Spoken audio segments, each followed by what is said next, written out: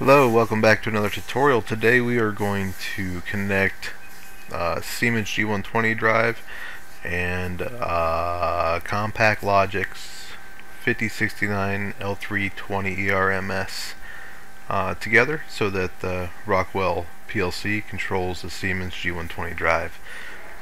First step is we're going to create the drive file. So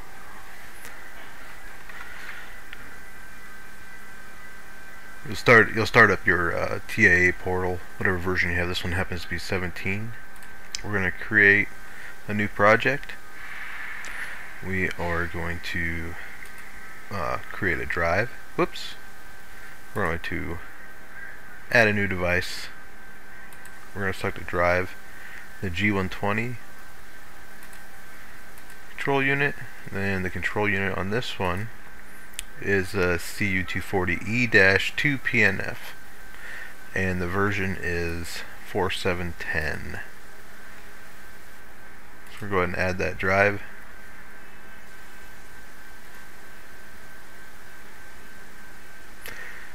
And then we need to add the power module, which is a PM420 or 240, but I do not remember what it was, so I went and looked at it. Took the model number off it, put it in here, and we'll search for it, drop it in. Need to add the IP address you're going to use. We're going to use 10.2.10.23 because I'd already set the IP up on it.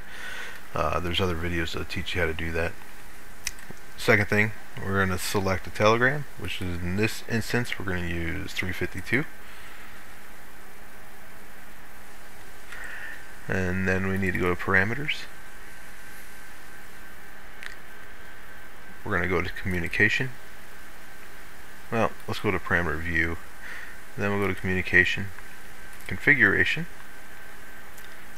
We're going to change parameter 2030. You can do this on the drive itself as well. We're going to do it here. We're going to select Ethernet IP.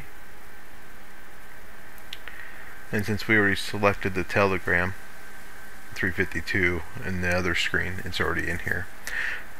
That's the only parameter that we're going to change. Now we're going to go select commissioning. We are going to use a commissioning wizard. We're going to select the standard drive control. We are going to keep data exchange between PLC and the drive. Field bus with data 352 telegram. We're going to change the motor to since we're in the United States, we're going to need 60 Hertz motor. The line voltage supplying that is 480. No filter. And then we're going to enter the motor data. It's an induction motor. Select delta. The rated current 0.30, horsepower 0.125, RPM is 3450, voltage is 460 on 60 Hertz, no holding motor, reference speed, maximum speed 3450, reference is 3450. Change our ramp up time to 1 second, decel 1 second. Everything else looks good. We're going to do identifying motor at standstill, and then we're going to select finish.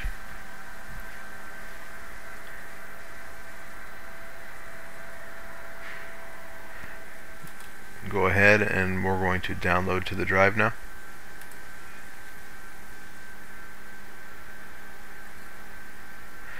We're going to search for the drive.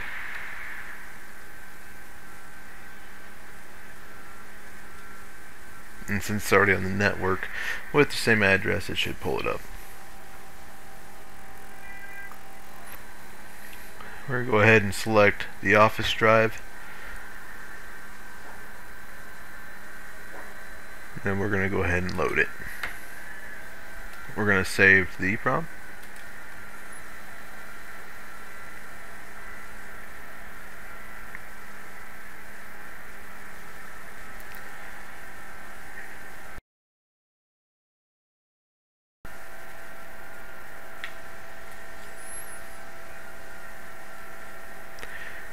Now that that's finished, we're going to go ahead and go online with the drive.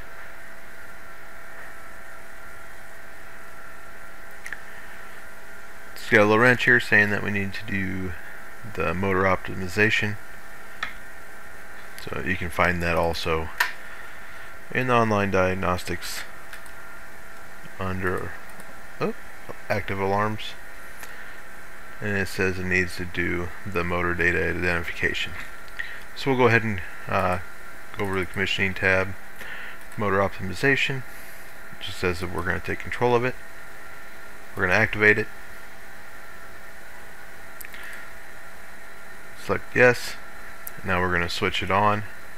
With this, you should be able to change fields.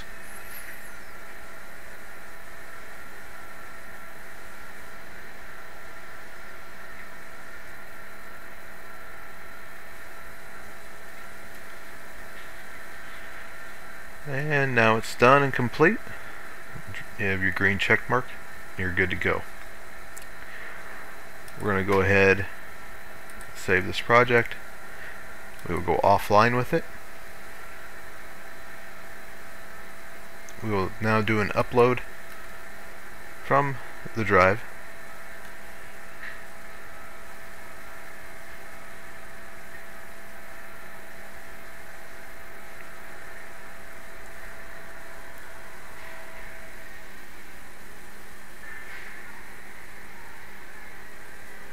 And then we'll save the project again.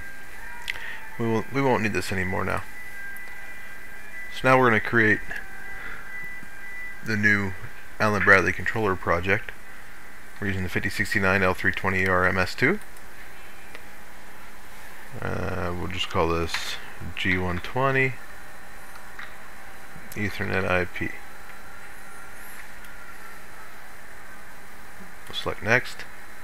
I'm using version 33. Select finish.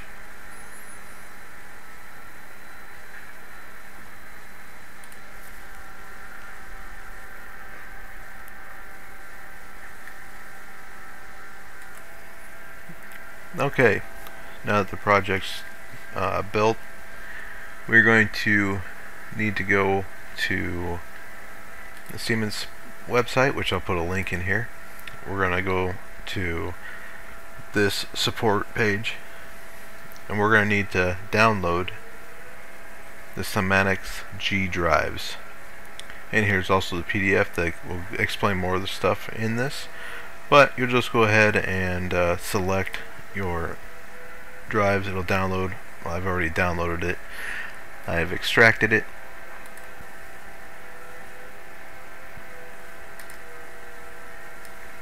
And you'll end up with a folder like this.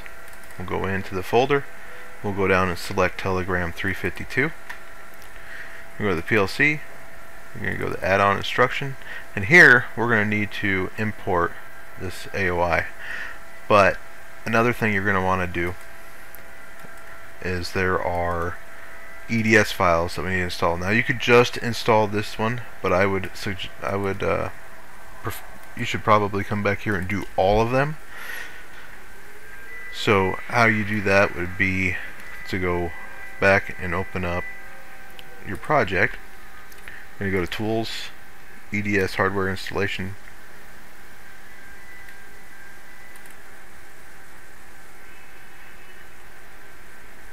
Select Next. You're going to register EDS files. We're going to register the complete directory. So take both of those. We're going to go to our downloads. This is what we checked off, what we downloaded and extracted. You're going to select OK. You're going to select Next. It's going to find all the stuff here. You'll select Next again. I've already done this, and it'll go through the whole step. I don't need to do it again. all that is in. So let's go ahead and add the drive. So to whatever network you're going to put your drive on. Get rid of all that. We'll just scroll down the list, go to Siemens AG. We're going to scroll down to Telegram 352. We're going to select Create. We'll just call it Drive 1. We're going to put its address in. It's the address we set on the drive earlier. It's very important that we come in here and we change the compatible to disable keying. And because we're going to use an add-on instruction and it's set up for an integer format of 6 in, 6 out. So we'll change that. We're going to select OK. Now that we're good there, select yes or OK. And here you'll see that your Siemens drive is in here. And that's all for that. Next we're going to go to your assets, add-on instructions. We're going to import an add-on instruction. You would browse to that file, you would go to AOI, which of course, well, as you can see in your downloads, schematics, Telegram 352, PLC, AOI. I'm going to grab this one with the HMI because most of us use HMIs now. And all that does is have extra stuff within the instruction I'll show you. We're going to select OK, we're going to import it, say yes.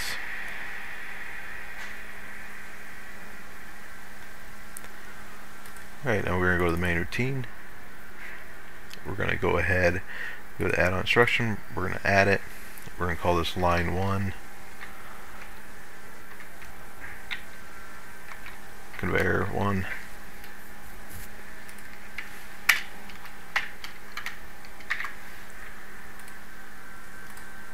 New. Create.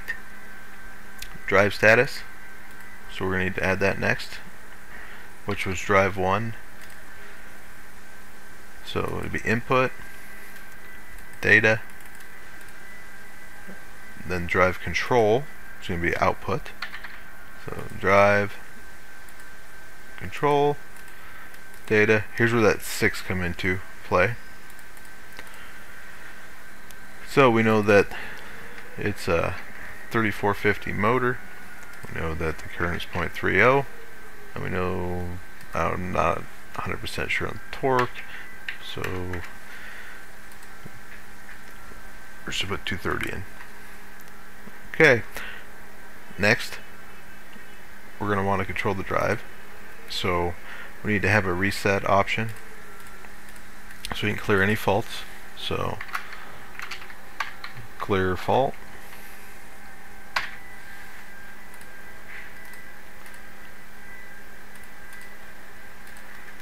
Oops.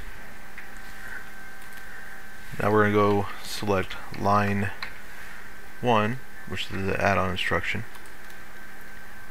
We're going to go in, we're going to scroll down to where it says drive control, because we want to clear any faults with that, right? So fault acknowledge.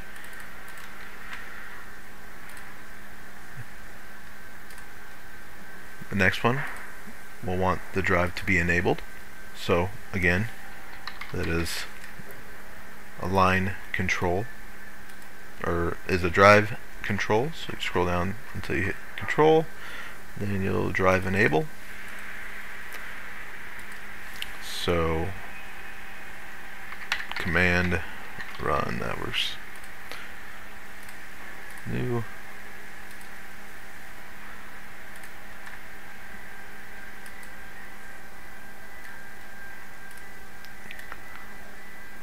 Or not. A little ahead of myself. We're going to change this, we need to enable, right? So like all safeties are fine. So I'll just put enable. Create new. Create. Oh, it's already in there. And then we want to run the drive. We'll just pull this down. Open it up. And then we're going to command the drive to run. So run command. Okay. Next thing we need to put in is we're going to need to tell the drive how fast to go.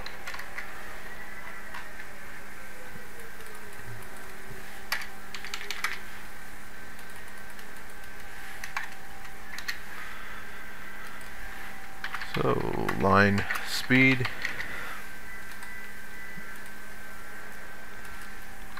reel, create.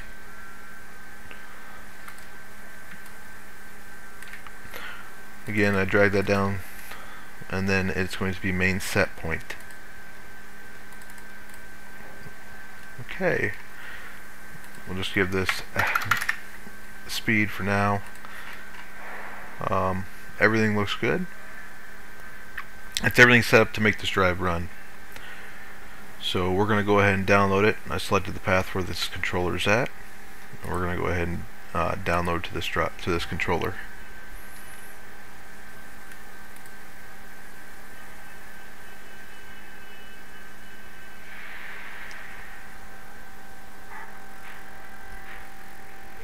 We're going to go ahead and select and put the controller back into run mode. We do not have an I/O issue, so we are now connected with the Siemens G120 drive, and we should be ready to run. So we're going to go and select enable. We want the drive to be enabled, and then we know that the drive is going to run at line speed of 2000 RPM. The actual speed will show up here,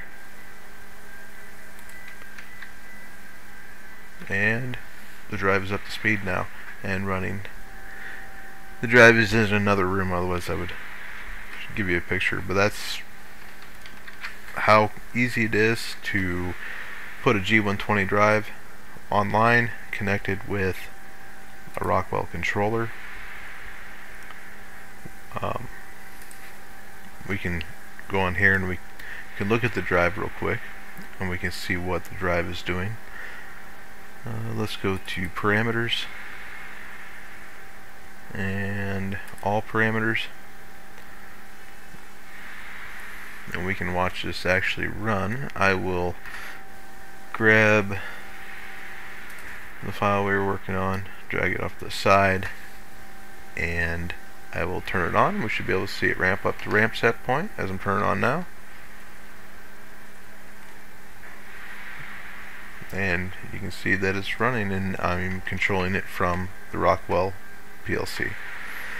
That's all I have for this tutorial. I hope this helps somebody out. I know it was rather quick and fast, but it's a video, so you'll be able to go back and watch again. If you have any questions, comments, please leave them below.